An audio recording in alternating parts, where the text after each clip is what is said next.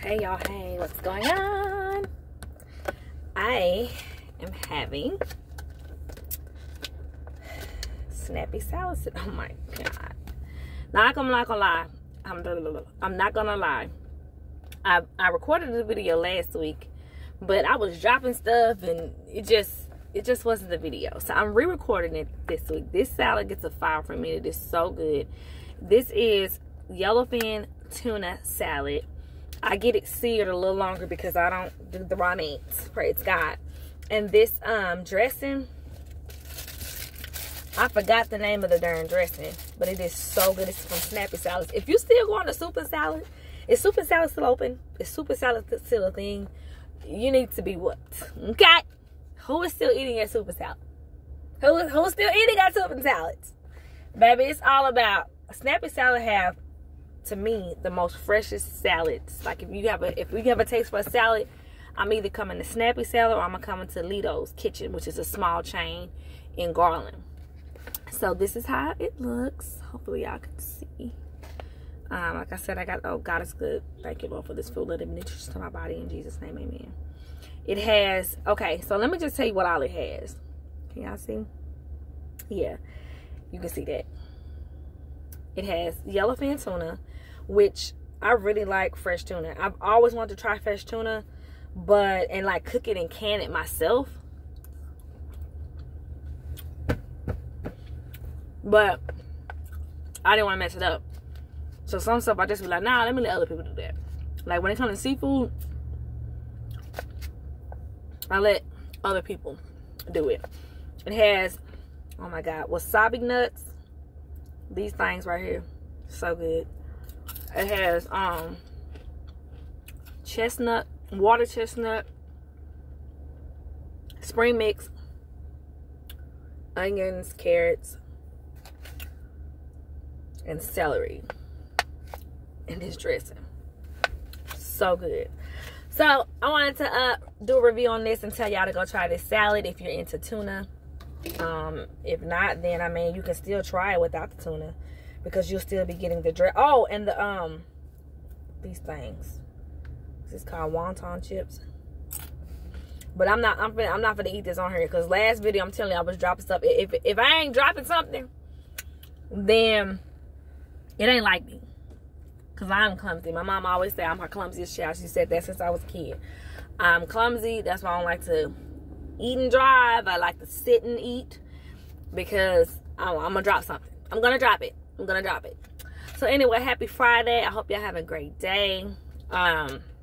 This week was a much better week for me. Last week it was very overwhelming mentally. I had to literally control alt delete from work and just take a little, like in the middle of work I just had an overwhelming moment from just the week and just other things, and I just said, like, you know what, I cannot do it today. Like I cannot. So sometimes you don't have to tell, you know, them what your sickness is. Sometimes the sickness is not always physical. Sometimes it's mental, and you got to know when to pull back and be like, listen, I just can't do it today.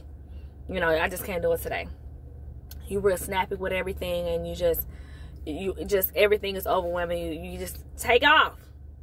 They sure gonna take off on you should they not need you again with no warning, no nothing. So just know when to pull back, and when I'm always looking down at me and I need to be looking up here, just know when to pull back and know when to take care of yourself.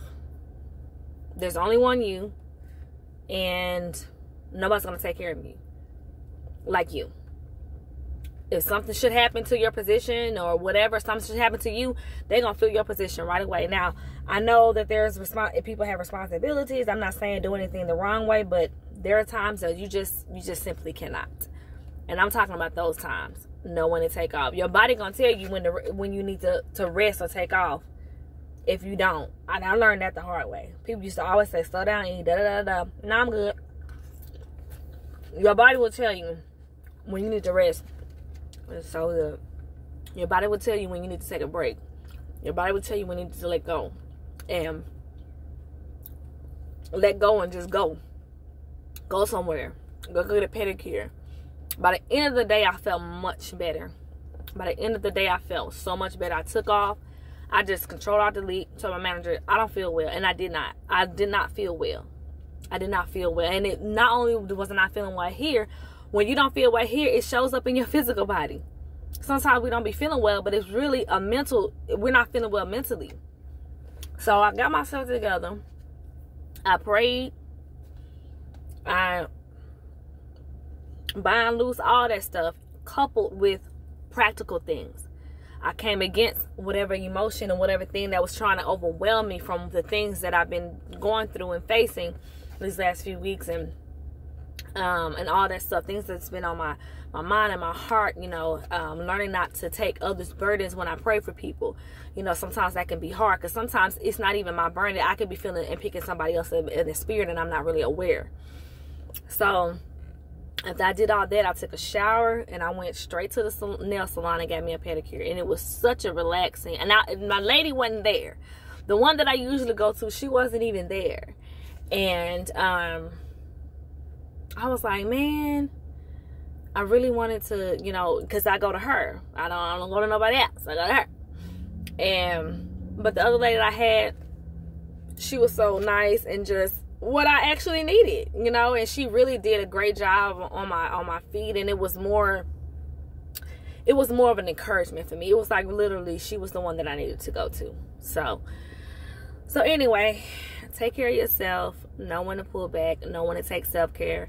You don't have to always go out. It doesn't take much. Sometimes you can just take a blanket and change your scenery and go to the park and sit in the grass and have a picnic by yourself. Whether you married or not, it don't matter. Whether you're in a relationship or not, it don't matter. You can go and do something like that. Go get some food. Get a blanket. And sit there. And enjoy nature. Take your radio. You know, take a power source with you so you can be out there for several hours and have your music playing. Take a book. You know, it doesn't take much for self-care. It doesn't take much to take care of you. Unless you just over the top and do the most. Okay, that's your prerogative, but it doesn't take much. It shouldn't take much, because sometimes all the extra lights, bells, and whistles, it don't do it. It really don't.